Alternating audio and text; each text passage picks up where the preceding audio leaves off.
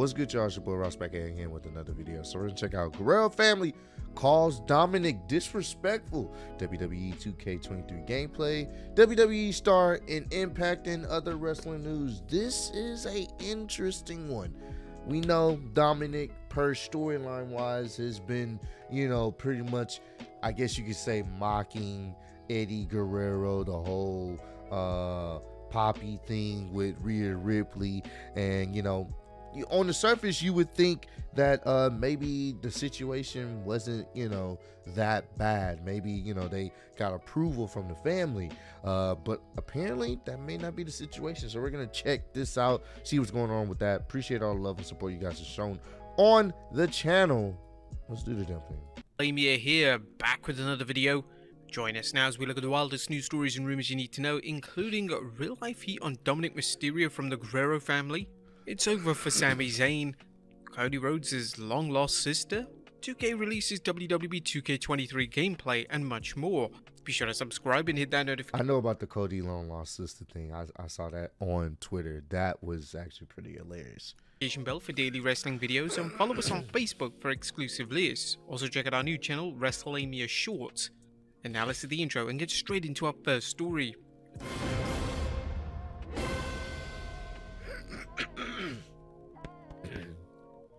Our first story looks at it's over for Sami Zayn. Yep. The top of today's news is a sad report from the former honorary Uso Sami Zayn, as it's clear he's still dealing with being kicked out of the group after refusing to end Kevin Owens' career at the Royal Rumble. Sami tweeted a photo of memorabilia from his heyday in the Bloodline.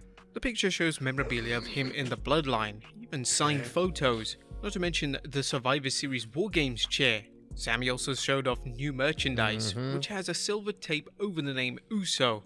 He's not Sami Uso anymore, he's just back to Sami Zayn.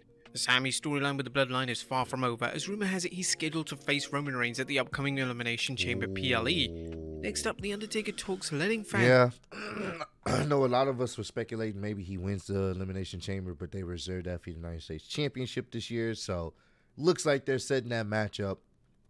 Sami's not winning.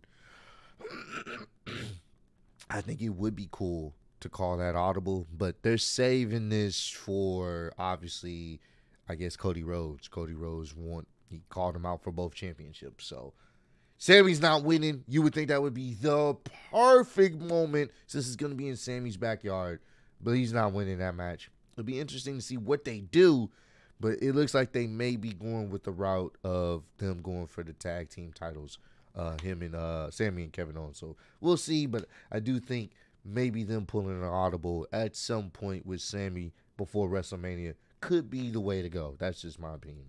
Down at a show. The Undertaker's in-ring career is over, but Mark Calloway, the man who made the character so famous, is starting a second career entertaining fans with live shows where he discusses his storied career.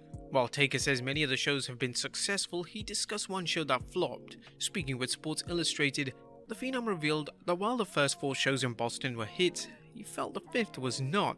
I went too long in the beginning. Part of the show dragged on too long. The first few shows almost came too easy. I wasn't happy with parts of this one. Taker explained what he tried to deliver to his audience when he performs. I'm trying to give people the layers and stages of my life that brought me to where I am now. It's a very limited audience and I want to make it special. I want people to leave being blown away. I want to make people think. I want them to believe in themselves. I want to entertain, but also use my experience to show that anything is possible. My story exemplifies that. I was told at every turn I wasn't good enough, yet look at the final product. Hopefully that gives people inspiration to battle through in their own lives. This is that very sounds like true. Taker is working to learn from what leads to a successful show and what makes a show less appealing. Have you guys seen The Undertaker show? Let us know in the comments down below. I would not have a problem checking out his telling of his career, his story, and what he went through in person. I think that would be a pretty cool experience, in my personal opinion. Next up, 2K releases WWE 2K23 gameplay trailer.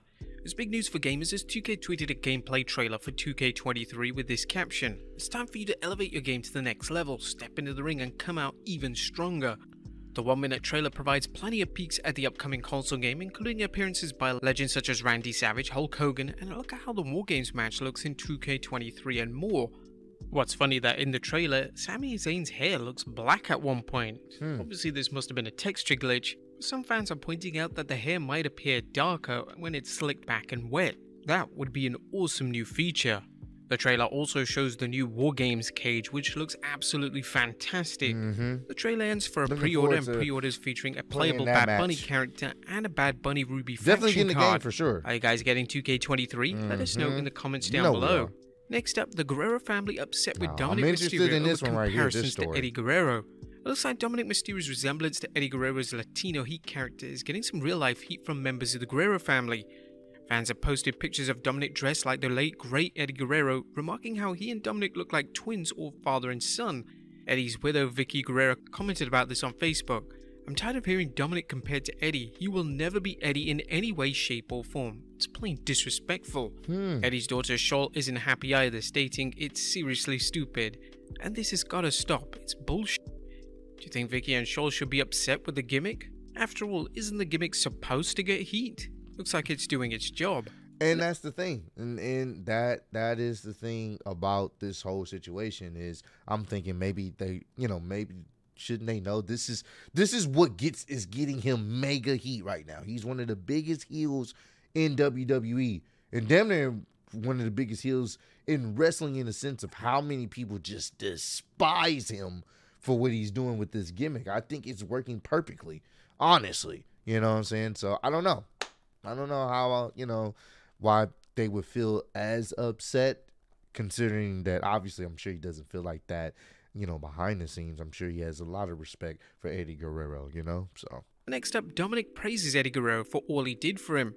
Now, while Vicky and Shaul Guerrero are upset with fans comparing Dominik to Eddie, Dominik appreciates everything Eddie did for him. Dominik was recently interviewed by Wrestling Inc. and he praised Eddie Guerrero for inspiring him to become a wrestler. He even recalled the angle where Eddie claimed to be Dominik's biological dad, leading to a ladder match at SummerSlam for the custody of Dominik. Dominik said he wasn't sure at the time what would happen, but he wouldn't have minded having to live with Eddie. Dominik's love and respect for Latino was obvious as he recalled working in the custody storyline. "Knowing that I was a part of that and I got to work with him, that's such a blessing, man. He's one, if not the best to ever do it, and I got to work with him as a kid, and that's something that now as a wrestler, it's something that I have a passion for. It means so much more now that we had with him in the ring. I'll cherish those forever because he's one of the best, and I would have loved to pick his brain or be in the ring with him today. The fact that I even had a chance to be in the ring with him back then as a kid is a blessing, and I'm very thankful." Which I figured what do you guys think of Dominik's comments? Let us know in the comments down below. It just makes sense. I'm sure he's healing it up for television purposes, but I'm pretty sure he definitely he appreciates what Eddie has done for the industry, what he's done for him as well. So I don't know if they should be mad about that, or maybe this is a complete work. They're probably staying in character, who knows, but I don't think they should be as mad about that. Next up, big praise for Chad Gable and Otis. A former superstar, the Road Dogg, is praising current Raw superstars Chad Gable and Otis for their abilities in the ring and their characters. The Road Dogg discussed this on his Oh You Didn't Know podcast, saying he's an entertaining dude and he's got some character, and him and Otis, they're fun. I feel the same way about them as I do about Dolph. When they come out, I know I'm going to be entertained with a great wrestling match. Otis is going to make some faces that are going to make me laugh. He's going to blow up and fall down on somebody. It's fun to watch those guys. The Road Dogg, who is currently serving in WWE as Senior Vice President of Live Events, discussed some of the other things he likes about Gable. He's the right human being. He's the right kind of athlete. He's a role model. I can't speak the guy's praise and sing his praises from the mountaintop enough. He's just that kind of dude. Hall of Famer Kurt Angle has also praised Chad Gable, and many WWE fans feel he's capable of even more than he's doing now. Oh, for sure. Do you think he should be in line for a big push? Let us know in the comments down below. Honestly, I would prefer him to get a decent singles run. I get it. You want to have something for him to do with Otis, and I don't have a problem with Otis. Otis gives me more of a comedy act than someone that, I mean, he can go in the ring, but I do feel like Otis is more of the comedy side of the thing. And obviously they got something going on with the whole shoes, like people buying into it, people want to boo him. So they have something working for themselves right now. And Gable can actually go in the ring. You give him a one-on-one situation, he can put on a pretty good match. He's good when it comes to his in-ring ability. So hey, maybe we'll see something this year. Maybe he get a mid-card title opportunity. We'll see. Next up, Kota Ibushi is now a free agent. A New Japan Pro Wrestling sensation Kota Ibushi is now a free agent. New Japan announced this on their website. As with the conclusion of his contract period on January 31st, 2023, Kota Ibushi has now departed New Japan Pro Wrestling. Ibushi had been recovering from an injury since October 2021. We apologize to Ibushi's fans for the abrupt announcement and join them in wishing Ibushi the very best in all his future endeavors.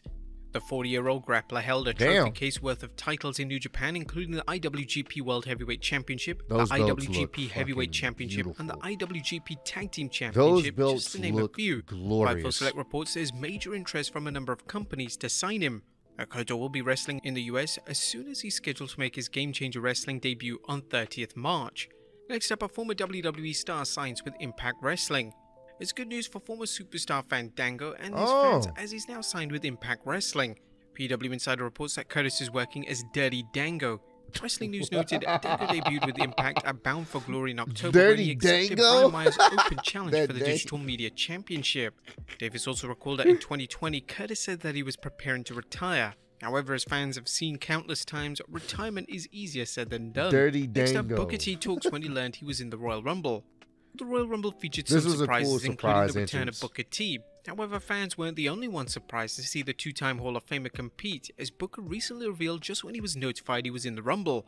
I was sitting at the table at the kickoff show and I got a text message, and it was the invite telling me, "Book, you're in the Rumble." And me, and I'm old school, dog. I'm old school. I went down in a Winnebago, right? So something told me, bring your gear, alright? Wow. Make sure you're just ready so you don't have to get ready or stay ready, and boom, there it was. Wow. The text message came through and I said, okay, here we go.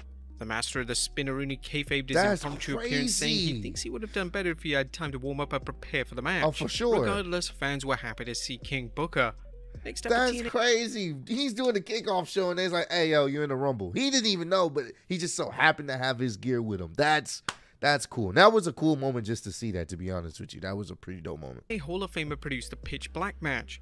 A Fightful Select is reporting on who produced the Mountain Dew Pitch Black match featuring Bray Wyatt and LA Knight. The Patreon site reports that Impact Hall of Famer Abyss laid out the match. Christopher Park worked plenty of wild hardcore matches during his career as Abyss, so he seemed like a good choice. According to Fight, there were even rumors Park might appear in the Rumble. And finally, Cody Rhodes' long-lost sister. That match, it just... The idea, it looked cool, but one thing I guess you can kind of say, anytime a match is sponsored by somebody, you can tell it's not going to be what you think it is, because one, they're sponsoring it. So they can't go all out because they're being sponsored by someone. So it looked cool. It's just the execution, in my opinion, didn't live up to the months of build-up. That's just my personal opinion. It wasn't awful, but... Is this something that you're going to go back to the Royal Rumble and watch? Most of us not, so. Last but not least, does Cody Rhodes have a long-lost sister? No, Rhodes he had doesn't. to clear the air during a recent appearance on Impulsive with Logan Paul's YouTube show. As one of Logan's co-hosts, asked Cody if former adult film star Lana Rhodes is his sister. The look on Cody's face when he was asked this was just absolutely priceless. But there you have it, folks. The wildest news stories in reviews. Asked this was... star Lana Rhodes is they kind of resemble each other, like in the eyes. That's about it. But it's just fact. It's funny that he was like the porn star. I didn't know we was related. Adult film star Lana Rhodes is his sister. The funny, look on Cody's face when he was that asked was this funny. Was just absolutely priceless. That was hilarious. There you have it, folks. The porn star. You sure about that? That was hilarious, man. But hey. This was a pretty dope video. Let me know down below. Do you guys think the Guerrero family should be upset with Dominik's, portrayal of him, mocking Eddie or I wouldn't say idolizing, but more so like kind of mocking Eddie or embracing Eddie? Do y'all think that should be a problem, or do y'all think it's more along with his heel character and it makes everything even? It makes him become even a bigger heel because we know he's mocking Eddie and doing the little shimmy and the Three Amigos and all this other stuff. He knows it's gonna get some real good heel heat. Let me know how y'all feel about that down below. But I appreciate all the love and support you guys are showing on the channel. Road to 150K, and I am still the undisputed YouTube wrestling champion of the world. Appreciate y'all kicking it with me. See you on the next one. Peace.